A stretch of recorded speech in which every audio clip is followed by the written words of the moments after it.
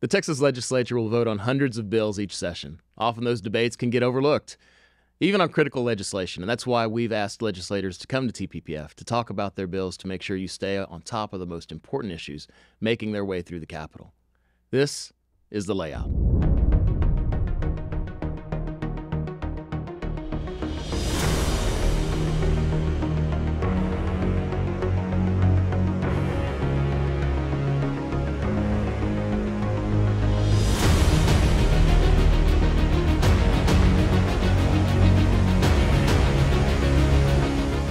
I'm David Balat, and today we're discussing HB 711 with Chairman James Frank. Welcome to the show, James. Thanks. Great to be here. Appreciate it. Tell us a little bit about what sparked this bill and the problem that you're trying to solve.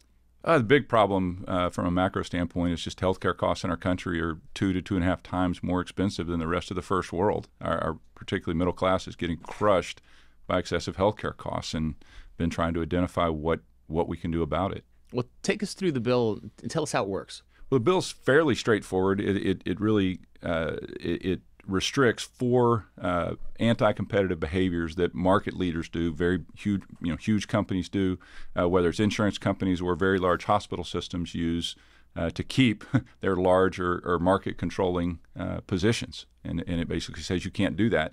It creates what I would say is a level playing field and hopefully sets the stage for lower healthcare costs at some point in the future. What do you hope the goal would be once the bill has been passed and implemented, and how would that make the lives of Texans better? Well, the goal is lower healthcare costs and better quality. And at the end of the day, we have good quality healthcare, but it's very high cost. And it's high cost because you don't have a real market. And when I say a market, there's 3 things that you have to have in a market. One is transparent pricing.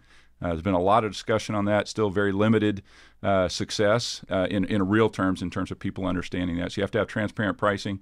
The second thing you have to have is competition. You actually have to have a couple of places to go. If you know how expensive things are, but you only have one place to go, you just know how bad you're getting ripped off.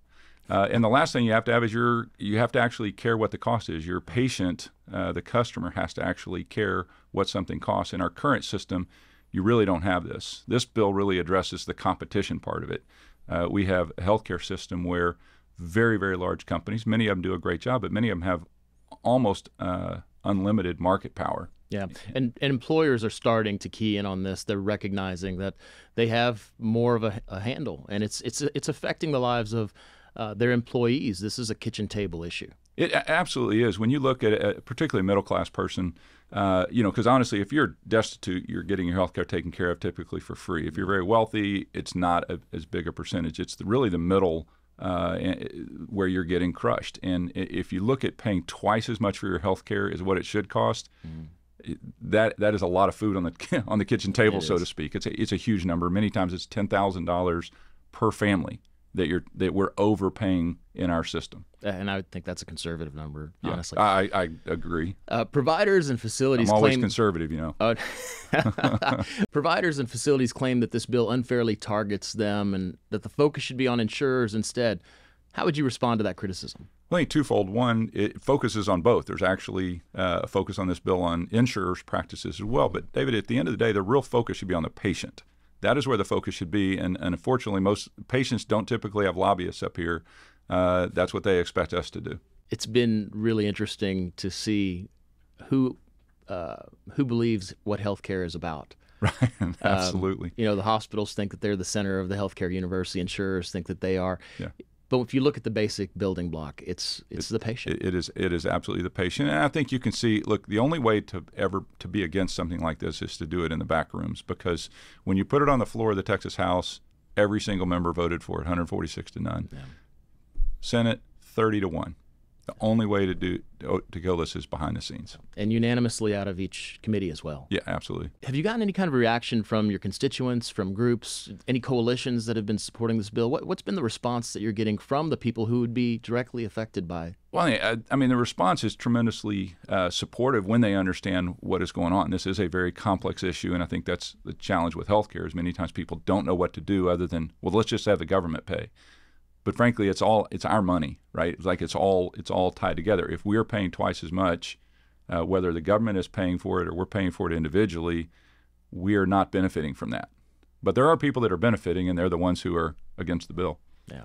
Well, and they're working very hard too. They're working very hard, and we have a lot of, honestly, TPPF, Texas 2036. There's an amazing list of people that are supporting this, and there are very few. Again, virtually every hospital is fine with this. Virtually every hospital is fine with this, except for a couple of tremendously large integrated systems that are passing money back and forth. Those are not as, but that's also some of the behaviors we're trying to impact with this and other legislation. It does mitigate the continued consolidation that we've seen in the healthcare, which is driving the price of healthcare up and up and up. So, absolutely. Yeah. No, I appreciate your work on this, and we look forward to seeing it be a big win for the state of Texas and for the people of Texas. No, and I appreciate the support of the speaker in getting this done, and of the lieutenant governor, and I look forward to the governor signing this shortly. So we look forward to it as well.